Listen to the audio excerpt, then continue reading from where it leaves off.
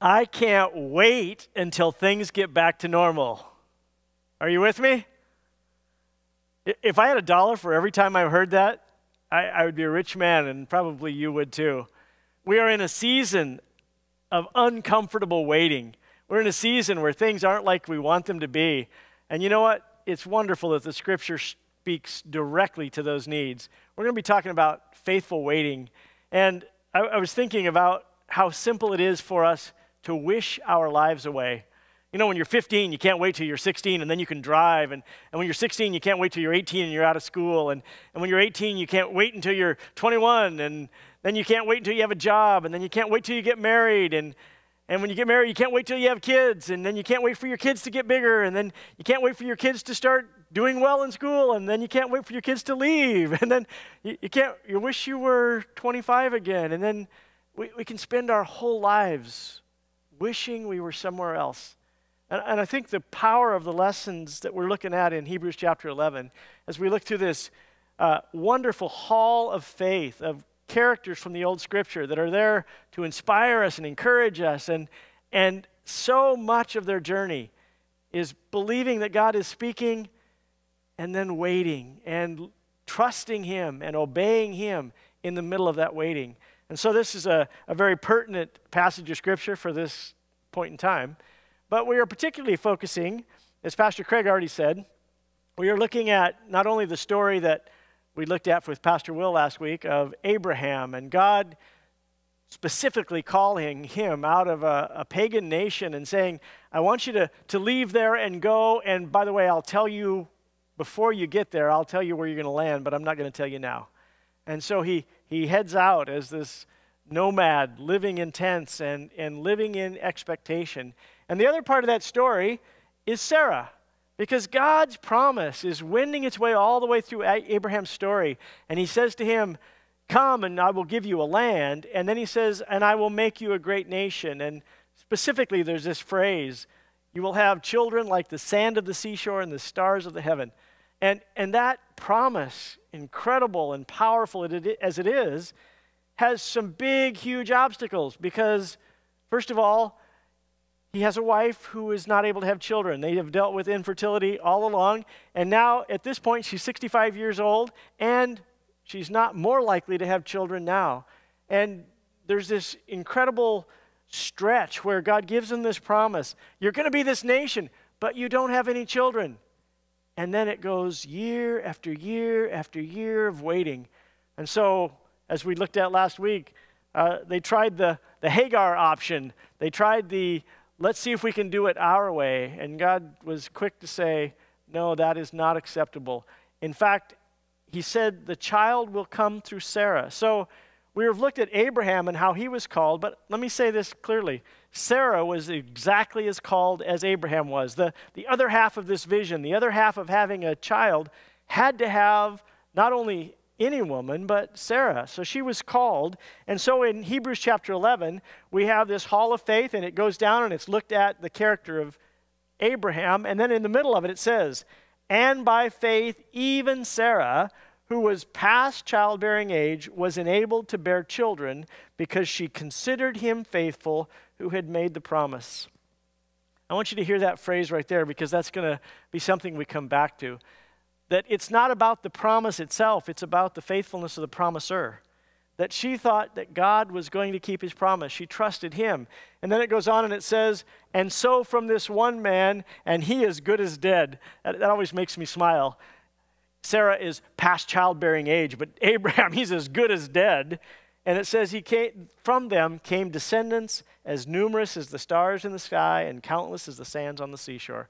So you see that promise again that was given in Genesis, and it's been fulfilled. But in this little succinct summary, it looks like it was easy. It looks like promise, fulfilled. See, it happened. And sometimes when we look at that part of the story, it can be discouraging because that doesn't happen to us. We see God at work and we see it in bits and snatches, but we don't see the whole thing. And I think it's really helpful for us to go back and to look at that Sarah's faith made her deeper, that it was a process, that it was messy, that there were years involved, and there was times when people even of great faith struggle with a disbelief or with a lack of faith. And so we have the privilege, as we're talking about this very human problem, but particularly in this case, the problem of infertility. And I think what better passage of Scripture to get a woman's heart and a woman's perspective on. And it's cool because we have a young woman who is a part of our Green Campus. She's the administrator there and a worship leader there. And in many, many ways, her story parallels Sarah. And so I want to have Jamie Ketchum, if you would come on, and we want to hear a little bit about this incredible way in which her story mirrors yours, or your story mirrors hers. So why don't you tell us a little bit about your story and how you see the parallels? Yeah. Hi, Family Church. So really, I don't remember a time where I didn't attend church, but I do distinctly remember at 5 years old in my Sunday school class being the one and only person to raise their hand at the end of service, and I was ready. So I went up in front with my Sunday school teacher, and I prayed through the ABCs. I, A, admitted I was a sinner. B, I believed that Christ really lived, really died, and really rose again. And I was ready to commit my life to following him. And of course, that looks different at 5 than it does now, but it was at that point in time that shift started to occur. And by junior high, I was serving in the nursery and the kids ministry. By high school, I was starting to serve in the junior high ministry. And I really felt pressed and called by God that I was supposed to be a mom. And not just a mom of many. And this promise that God laid on my heart was so intense at such a young age that when I found out at 18 that I would be unable to carry my own children, that I wasn't infertile in the truest sense of the word, but that I wouldn't be the one that could carry my children, I really had to wrestle. I had to wrestle with the thought of, is this the death sentence to my life calling? Or do I need to step out in faith? Is this the first true test of my faith in this promise that God has called me to? Am I willing to believe unswervingly that this is what he's called me to and to take that next step, no matter what that looks like? And being single and 18, I wasn't ready to get married or have children anytime soon. So really, the first step of faith that I could think of was to start saving, because I knew having children, not me carrying them, so either through surrogacy or adoption, it was going to be expensive. Wow, I can't imagine what that must have been like to have this dream and then all of a sudden have a train wreck, have an obstacle. And you had in some ways the same kind of obstacle that Sarah had. So I'm trying to think through, and I love that picture of you starting to save money and starting to do something practical in the middle of all of this. But I'm also thinking that must have made dating and looking at marriage, that must have made that a little awkward. Yeah, more like non-existent. I wasn't ready to have that conversation multiple times. Really, I knew that the person that I was supposed to marry, I was going to have that conversation once. And so when I met Drew... And here he is. Oh, we look like such babies. When I met Drew, 3 months into our relationship, we had started talking about marriage, and I knew that that was the point in time where I'd have to have that conversation. So for those of you who don't know me, I'm a very direct person. I'm a verbal processor, and I'm going to lay it all out on the table. So I was ready, and I had everything, and I just put it out there. And Drew is the exact opposite of me. He is quiet, he's an internal processor, and he's a man of very few words. So his response was, okay. And we moved on, and honestly, I didn't think I'd see him again after that day. That's a great picture, and okay. And you had other conversations after that, yes. And of course. To be fair to Drew, and to show his true heart behind this, his okay was meant that he was on board. He didn't need to say any more than that. He believed that this was the marriage relationship that we were both being called into, and it didn't matter what obstacles were put in our way. This is a calling. This is what God's called us to. We're going to pursue it both together. And so okay simply meant okay. If you have few words, you got to choose the right ones. Right. And so I see the parallels there. You've got this promise. It's kind of an identity factor in your life, and then this incredible obstacle. And I think it's really good when we look at the characters in Scripture that those stories are messy. Hebrews 11 makes it look kind of succinct and easy.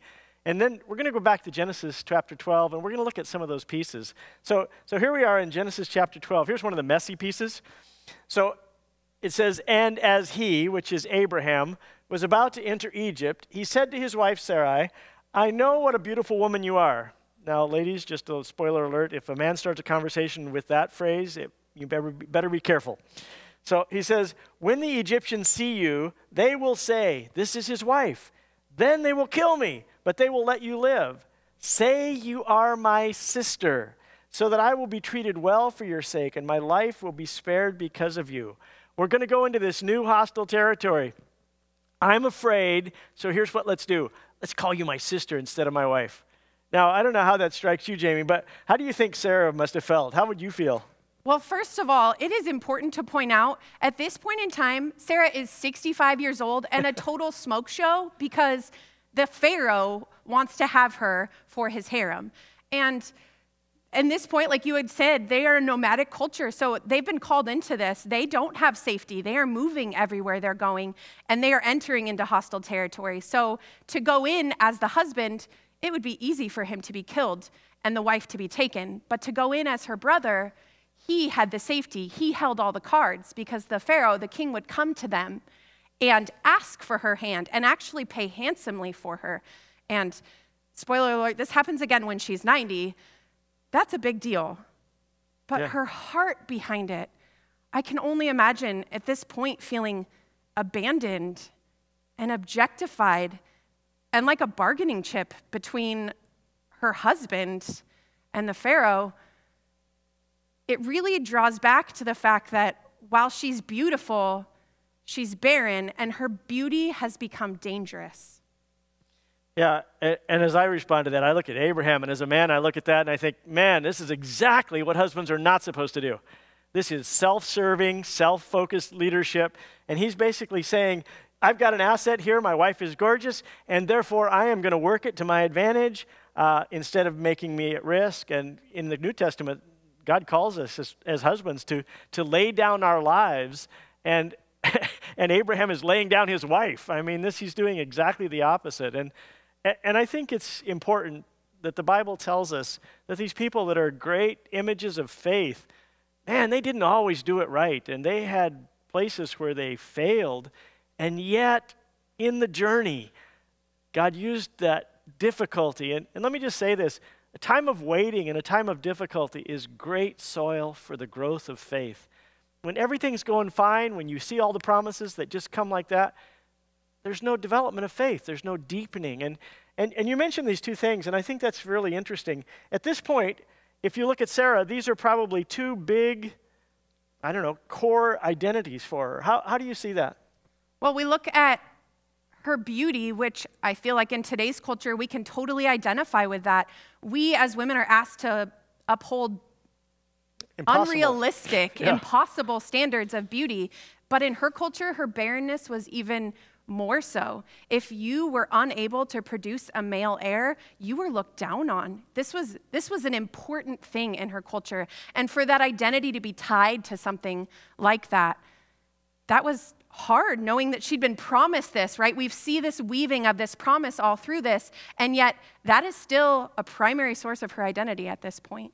And that's why we're talking about making her deeper, because it's clear, even though these are the key elements of the story at this point, that in the New Testament, in 1 Peter 3, where we see another major reference to Sarah, she's called a holy woman. And Peter writes and says, ladies, let me tell you the example you need to have. And the deepening, instead of here's a beautiful woman or here's a woman that was barren, as those the markers of her identity, he now says, you know what, she's called a holy woman. So in 1 Peter 3, he says it like this, and this is a pastor's challenge to the women in his church. He says, your beauty should not come from outward adornment, such as elaborate hairstyles, the wearing of gold jewelry, and fine clothes. Does that sound like it could totally fit in our culture? And he's not saying those are absolutely out of balance. Those are wrong. He's saying that your beauty doesn't come from that. Rather, it should be of your inner self, the unfading beauty of a gentle and quiet spirit, which is of great worth in God's sight. For this is the way the holy women of the past who put their hope in God used to adorn themselves. They submitted themselves to their own husbands like Sarah. And I had never really thought about this until we came to this message, that this whole discussion of beauty, he pulls from the story of Sarah, who is obviously a great beauty, and he's saying that there was two kinds of beauty involved. How does that relate? How do you relate to that as a woman? Well, I see the transition from that outward, external beauty that then goes deeper, that really to that beauty that doesn't fade, that internal beauty of a quiet spirit, that submission. And I look at Sarah's story and I see that. I see that God didn't rescue her out of those situations with the Pharaoh, with the kings, but he protected her. And he was able to produce in her that quiet spirit, that belief, that knowing that promise was going to be fulfilled, and that reminder that he who promised is faithful. And I see that a lot kind of paralleling in my story. I think about that. My life verse has always been Hebrews 10:23. It says, "Let us hold unswervingly to the hope we profess, for he who promised is faithful." And I had to wrestle through a lot of times of doubt and questioning whether this would happen. Even after Drew and I got married and we're having those questions come in of, when are we going to have kids? And so we struggled through that together, but I had to decide, am I going to swerve to the right or to the left? Am I going to remember that this is the promise God's called me to, even in the waiting? And there's no way to build that faith without that period of difficulty and struggle and waiting. It's part of the essential piece of it. And so I think it's really important for us to talk about the fact that faith is a journey, that people of great faith did not get there overnight, and they did not get there painlessly or easily. And so we talk about taking faith steps, and faith steps are always in the present. And here is the story in the messy middle, and in fact, there's another messy piece to it. Not only does Abraham, sort of totally abandon his responsibility as a husband, but now we have another situation in which after 24 years of waiting, they have some visitors at their house, and three people come, and Abraham invites them for dinner and says, "Sarah, fix us dinner." And they're sitting and talking, and in the dialogue, it becomes obvious that these are messengers from God. In fact, I think probably the key messenger is actually Jesus appearing in the Old Testament, which does happen. And they're telling Abraham that the promise is definitely going to happen. So this promise was repeated several times in this 25 years of waiting. And so we're 24 years into it. And they say, yes, you and Sarah will have a son. In fact, they say by this time next year. So finally, they're getting a timeline. And what's Sarah's response to that? Well, first of all, she's on the inside of the tent. She's not actually in the middle of this conversation, but for those of you who've ever camped before, you know that there's no secrets. You standing on the other side of the flap. But she's listening, and she hears, and she laughs, but not like a excited, happy laugh. This is right, this has been 24 years. You've said this over and over. And it's a laugh of disbelief, of bitterness, of sadness, of knowing that this has happened this long, and yet nothing has come from it. And so we'd say that was a laughter of disbelief. And guys, just to be equal and fair, it also, and I didn't realize this either, but in chapter 17, it says Abraham does the same thing. He falls on his face and he laughs in unbelief. It's this, I can't believe it, which isn't to say that they didn't trust God at all. It's just to say there are moments when it's really hard and the struggle is real, and we have those moments of disbelief. And the cool part of this story as we walk through it in Genesis is then we see some of the fulfillment. And we move to that place where this theme of laughter, God uses it to sort of make a bookmark in a key part of this journey. So in Genesis 21, the story's now fast forwarded a year. They have been able to have a child. And here's what Sarah says. She uses that same theme. Sarah said, "God has brought me laughter." Now she's seen the fulfillment, or at least the beginning of that fulfillment. And everyone who hears about this will laugh with me. So this is the laughter of joy. And then she added, "Who would have said to Abraham that Sarah would nurse children? Yet I have borne him a son in his old age." And we were looking at that little piece of the laughter of disbelief and then the laughter of seeing some of the fulfillment. And I did not realize that back in Genesis 17, God had said, yes, but your wife Sarah, she's called as much as you are, will bear you a son, and you will call him Isaac. And if you don't know the meaning of that name, you would miss that. But the word Isaac means laughter. That God bookmarks this, even though you laughed in disbelief, I caused you to laugh as you saw the fulfillment of that. And I want all the children of Israel and all followers of God everywhere, I want you to realize that in those moments of temptation, you may laugh in disbelief, but ultimately, the one who made the promise is faithful. It's about the promiser, not just the specific promise that we cling to. And so, in your story, Jamie, you fast forward a long ways from 18, and what is your story now? Well, we're right in the middle of it. And here's a picture of the middle of it. So if you watched the message 6 or so months ago, my family looked completely different. And that is the joy and the challenge of being in the middle of doing foster care. We do have a biological daughter, Maria. She's now 5. And we are in the process of adopting Dean. And we are now preteen parents as of 2 months ago.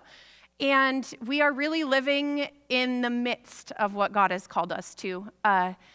Just to go back a little bit on that point, I totally can echo what Sarah was feeling in that moment of laughing in disbelief. I remember so distinctly after we got married and people started asking us, when are we going to have kids? When are we going to have kids? And you laugh at first, but that laugh turns into bitterness because they don't know that internal shame that I'm wearing, and they don't understand the pain that that brings and the reminder of the promise that is yet to be fulfilled. And then that transition to joy as we start to see God using us to come about. And really, this is God's story. He's writing it, and we get to be a part of it by bringing these kids into our lives. In fact, it's kind of funny when you hear the story of Sarah. It's like she has a baby, and everybody's rejoicing. And we all know that having a child is the answer to all your dreams and all your needs. I mean, children are there to fulfill you, right? It's even that fulfillment. A child is not a nation. A child is not, one kid is not stars of the sky and sand of the seashore, you know?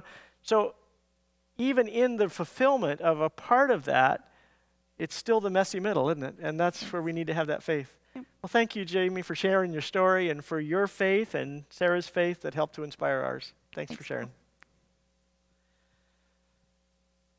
So we are talking about this waiting and how do we have faith. And I remember hearing a message years ago, and it talked about this simple phrase that faith helps hold us in the land between. And specifically, he was talking about the story later in Abraham's journey. There's the children of Israel come out of Abraham, and they are trapped in Egypt as slaves, and then God uses Moses to bring them out. And that's, again, a moment of great triumph, the 10 plagues, crossing the Red Sea. Then there's 40 years of wandering in the desert before they get into the promised land. And in that time, the speaker that was talking about this land between said, all of the temptations and all of the struggles and all of the difficulties that come in the land between. And remember at the beginning how I said we're always waiting for something, and it's easy for us to wish our lives away. It is difficult to remain faithful, to follow God in the land between. There's a couple of struggles in it. One of them is it's easy to get caught in the past. We've talked through this series about the fact that God gives us the spiritual armor of a shield of faith. And specifically, the shield of faith is to extinguish the fiery darts, the fiery arrows of the enemy. And those fiery arrows, as we've been trying to name them through this series, it's not the hole they make, it's the fire they start. And it can come out of that sense of worthlessness because I'm not able to have children, or sense of waiting as God, I feel like you've promised that I will find a godly spouse, and that hasn't happened, or the promise that whatever that promise might be you're looking for, and it hasn't happened. And in the middle of that time of waiting, there's all kinds of challenges, and some of those challenges focus on the rearview mirror. Why did this have to happen to me? How could that have been what your plan is, God? It was so painful and violating and shameful, or whatever that is. we can also get caught in the past, and it was the good old days. And life used to be better, and now we're heading into a dark and scary future. And if you think about the story of the children of Israel, they had been slaves, but sometimes in the desert, they kept saying, "Oh, I wish we could go back to Egypt." We sat around there and had leeks and garlics, and they were glorifying the past, even though they had been slaves. But he's talking about that it's easy to get caught in the past. In fact, when we look at this, Hebrews chapter 11, going back to the verses right after he talks about Sarah, he goes on and he says, "And all these people were still living by faith."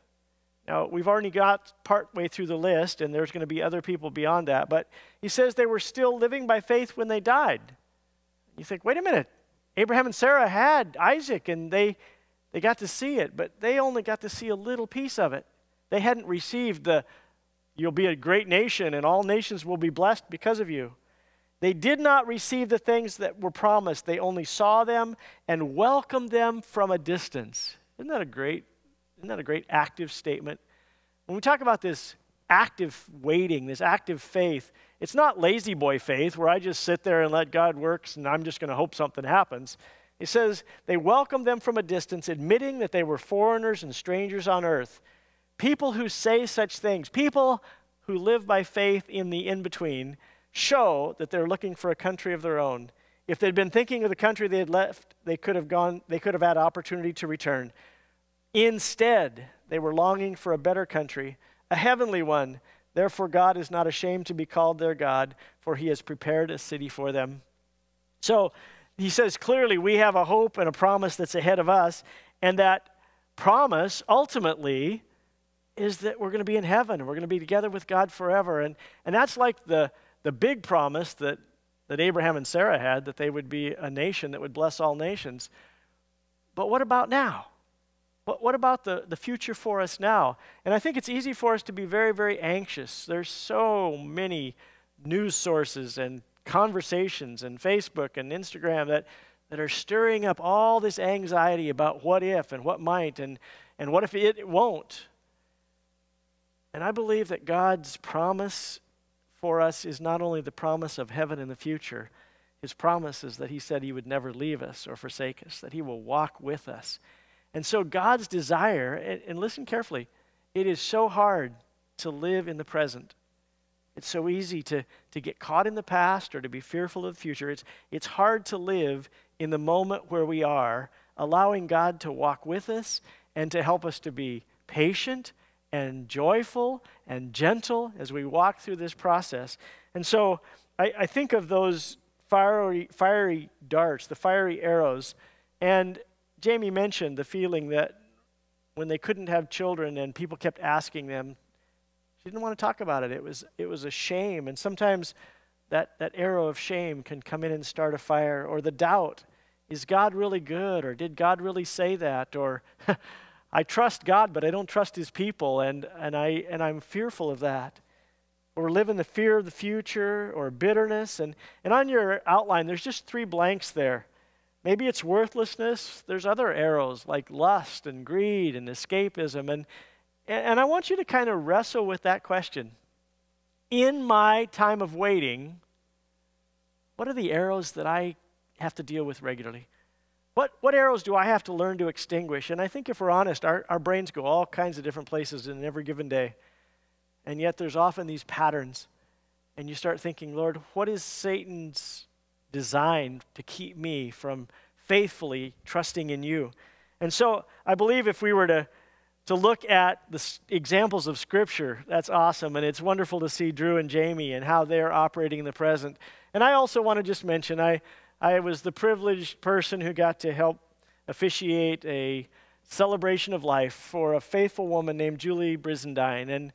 And I want to tell you that this woman who has had ALS, Lou Gehrig's disease, for the last 17 years was such a marker of faith for us because she had an active faith.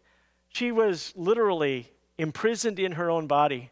And every time I would get a little irritated about being stuck in my house, I would think, man, that's nothing like being in prison. She, at the end, couldn't even talk and could barely breathe and couldn't move any of her extremities. You know what she did? She prayed, and she expressed joy, and she shared as much as she could with as many people as she could about how Jesus had given her life meaning and purpose. And we did an interview on her, and we did that in 2010, and we played that at her memorial service.